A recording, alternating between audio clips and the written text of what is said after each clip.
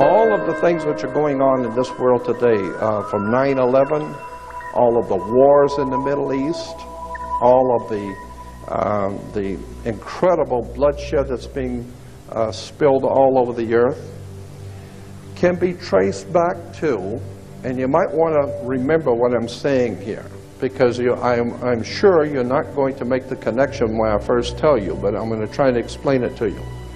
The things which are happening today, all of this stuff can be traced back to the planet Saturn. Saturn is a very, very pivotal, important concept in theology and religion. And most people have never been told any of this and have no knowledge of it at all. But the planet Saturn is very important in world affairs, in theology. In the Islamic belief, the holy city of Mecca, which is in Saudi Arabia, Mecca has a Masonic circle, and within the Masonic circle is a square, because you got to do everything on the square, remember. You have a town square, you have New York Square, you have Vatican Square, you have Red Square, you have all kinds of squares. Why? Because this is Masonic. And it goes all the way back into the ancient world. The terms and symbols is called the Black Square. It's called the Dark Sun, the Black Sun. This is what the Nazis and the SS and the Gestapo wore black. That's why priests wear black. That's why judges wear black robes. Why do you think a judge wears a black robe? He wears a black robe because when you used to graduate from university, you wear a black robe. Why black robes? Darth Vader wears a black robe. What the hell does a black robe have to do with anything? The judges wear black robes. You know, Supreme Court judges wear black robes. Black robes represent the priesthood of the planet Saturn, the Saturnalian Brotherhood. All you need to do is study Nazism, and you will begin to see that the powers behind the Nazi Party, the Thule Society, the Germanian Order, were all members of something called the Saturnalian Brotherhood, the Brotherhood of Saturn. Saturn was the god of darkness, chaos, and destruction. He teaches you a lesson. He will take your life if you don't listen to him.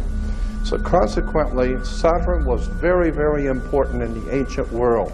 Saturn's name, incidentally, in the old Phoenician ancient Canaanite religion in the Middle East, the old Phoenician Canaanite worship of the planet Saturn was the most important god of all the ancient world, was the planet Saturn, and his symbol, long before the Hebrews were ever in Canaan, the symbol in Cana for the planet Saturn was a six-pointed star. Today we call that star the Star of David. There was no Star of David. It's the Star of Saturn. All of the Jewish reference books, all the Encyclopedia Judaica, you go to the synagogue, go up into Mulholland Drive, up to the Jewish University and spend 3 weeks there and look up Saturn. You'll find out that 98% of all Judaism is a worship of the planet Saturn. You better wake up and understand where this stuff comes from.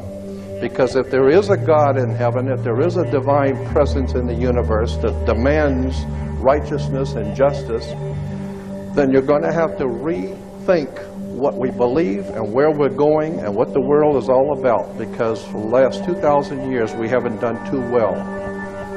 Logic alone should tell you that when Jews were being marched into concentration camps, they were praying obviously to their God for protection and for help. There was no help coming. Christians have been praying to God to help this nation, to protect their family, and evil grows and multiplies each day. And the more Christians pray, the more evil the pervasiveness becomes. And the reason why is because we are not in tune with the universal God force. We're not in tune with the truth. We're in tune with what we've been told is the truth.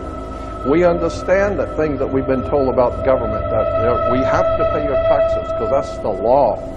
You think, what law? Where is there a law that says that? Well, it's in there somewhere. No. Where is the law? And then you find out, well, it was just a lie. The whole thing was a lie. The whole thing is a sham. Saturn was referred to, as I said, its symbol was the six-pointed star. Today we call it the Star of David. Saturn was referred to as El, E-L. El was the god Saturn in the old Phoenician Canaanite system. And consequently, anyone that promoted the worship of El is where we get the word elder. You become an elder because you were worshiping El. And when you worship El and become an elder, then how did you get to be an elder? You got elected. So therefore we have elections. Now that you have been elected to be an elder, now you are one of the elites. Now you have moved up, like in an elevator. You are now moved up in society. Consequently, it's all money. It's all manipulation and exploitation coming out of Phoenicia, Canaan. It goes back to the old Sumerian, Babylonian systems of words and terms and symbols and emblems that have been used to manipulate the whole human race. Because our masters don't give a damn about you or your family or your destiny with God. All they care about is what they have always cared about, and that's controlling the whole damn world. Somewhere along the line, we're going to discover we've been had, if we haven't already figured it out. I want to show you how the planet Saturn, the Saturnalian Brotherhood, the worship of the planet Saturn, Saturn's color was black. The black, each one of the gods and each one of the planets were associated with a different color. Green was associated with Venus, and that's why today, in Islamic countries today, you will see all of their flags and harlotry in Islamic world are in green. And you'll see the crescent with the star. Many people think the crescent is the crescent of the moon, but it is not. According to the actual research documents, the crescent on the Islamic flags is the crescent of the planet Venus. And the star represents Venus. It is a religion that is based on the worship of Venus, but which has incorporated the Saturnalian philosophy in it. So, like all the other religions, it is also a very eclectic religion. We hear that God's name is Yahweh. Let me tell you something about Yahweh. I mean, I've spent 42 years looking at this stuff, and as far as I'm concerned, I'm amazed at how many people don't even begin to know what these words mean. Yahweh is not the name of God. Yahweh in Hebrew is an expressive term. It's expressing something. It's describing something. It's not a formal name of God. Yahweh in Hebrew simply means, and the best way to explain what the word means is to take a garden hose and hold the end of it, turn on the water, and you feel the pressure building up. When you release the hose, it's a release of pressure. It's a release of energy. In the Hebrew, in the ancient Hebrew, the release of dynamic energy was called Yahweh. And it was always associated with sex.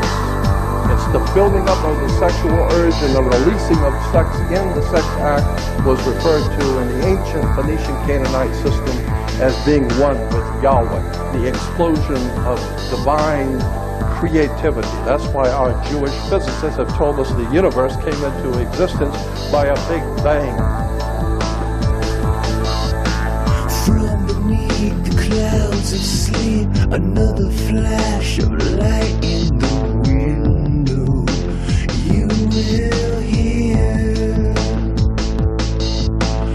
looking down upon the sky. Am I the only one that will need you over me? I want you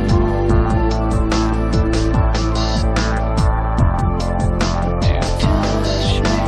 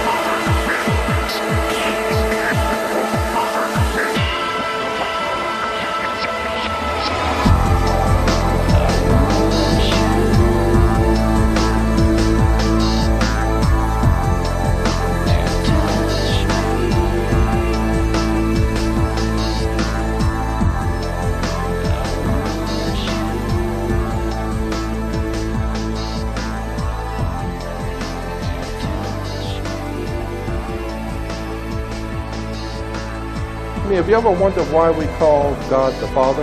You ever thought about that? I mean, women, some of the women's lepers were saying it could be of God the Mother. I don't know. But the point being is that why do we call God the Father? It's because of rain. Rain is why we call God the Father. And consequently, the idea was that the earth was our mother, Mother Nature, Mother Earth. And Mother Nature gets impregnated with God's, the Father's, sacred fluid that comes and falls on the earth and impregnates Mother Nature because everything grows. And so once a year, there was a celebration in Phoenicia, Cana, when the spring rains would come. And consequently, the Phoenician Canaanites knew that the rains were coming and it was going to bring a whole new life to the earth. So consequently, they had a celebration of spring, and it was called the marriage feast of Cana. The marriage feast of Cana. And this is in the Bible. As I said, that there are many things in the scriptures that are hidden right in front of you. If you don't know what they mean, you don't know where they came from, you'd be surprised when you begin to look at where these stories come from.